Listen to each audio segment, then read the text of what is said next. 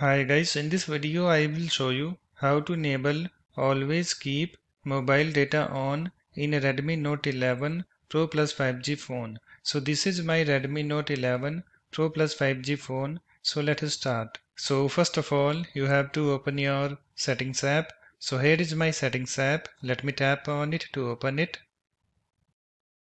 It's now opened, and after that scroll down to additional settings and then tap on it, and then scroll down to developer options and then tap on it. And I have this developer options, this screen opened, and on this screen you have to scroll down to networking section. So let me go to that.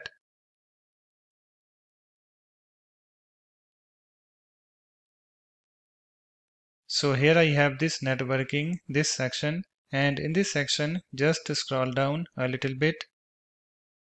And you can see guys, here we have this always keep mobile data on, this option.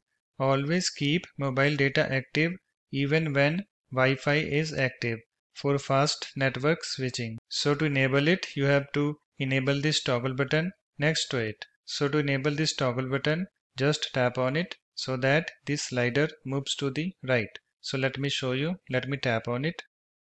And you can see guys, it's now enabled. So it's now done. After that, you can go back again and close the settings app.